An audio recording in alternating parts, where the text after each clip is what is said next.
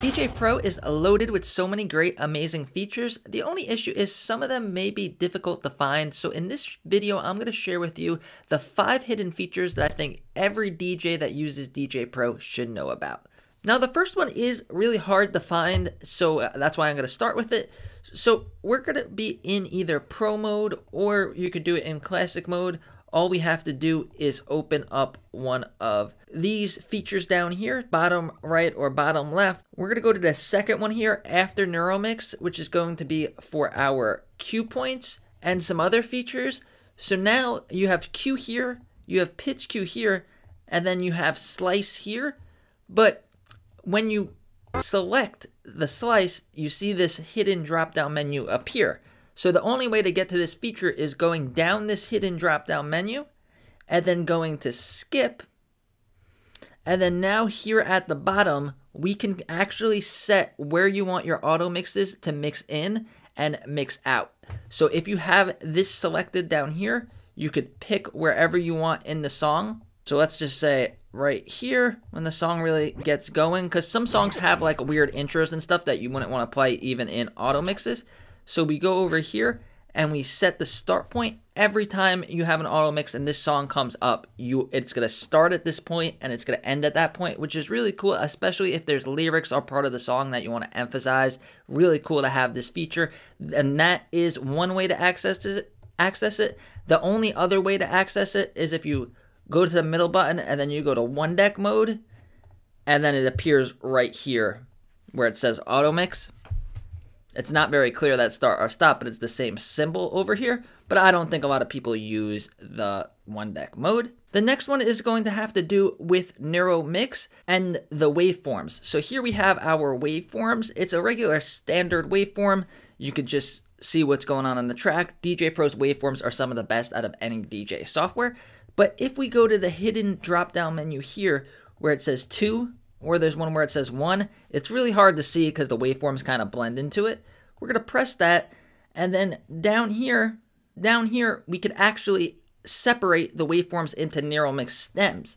So you could do instrumentals and vocals. So if I go all the way to the left,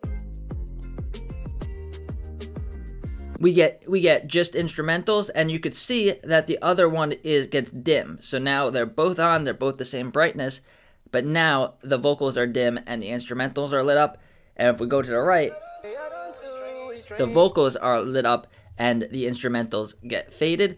And then you could also even take it a couple steps further by 3 or 4 bands. So this is with 3 bands. So we'll go over here. If we take the harmonics out, it's going to be in the middle. If we take the vocals out, it's going to be over there. So really cool that we could control the waveforms that way. So that's hidden feature number 2. Let's just bring it back so we don't get confused. Another hidden feature is you could actually get rid of the jog wheels. So right now you may notice that there's no jog wheels in Pro mode, but if we press this drop down menu, we could add the jog wheels back or delete them. And this is if you like to DJ with the waveforms instead of the jog wheels, you get the biggest view of the waveforms in the whole software this way.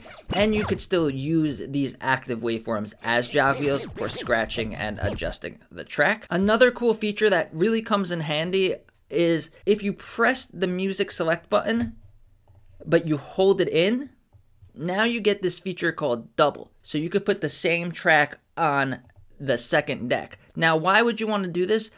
The reason why I do it is, let's say you get a request or you play a song that you weren't planning on playing or that you don't play that much and you don't know how it ends and you don't know how to mix it out.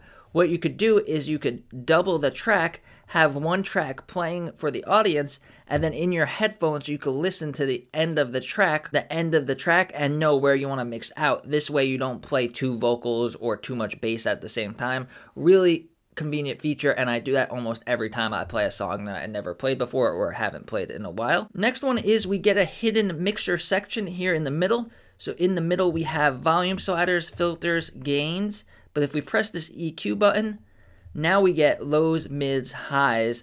We still get to keep our volume slider. They just put it where the levels are, and they're a little bit smaller, but they're pretty easy to use.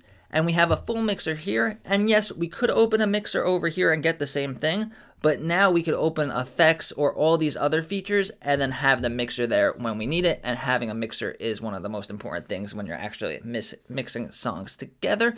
And the bonus tip is going to be here. If we go to our sampler, over here, we have our samples, and this is a new feature that a lot of people have been asking about. If you press the pencil button here, we could actually adjust the volume of these samples. Some of them are really, really loud and really hard to use at full volume, like the air horn. So now with these little volume sliders on the sampler, you could adjust the volume. You could either make them lower or you can even make them louder. And if you want to learn more about Djay Pro's amazing sampler, check out this video over here. Thank you.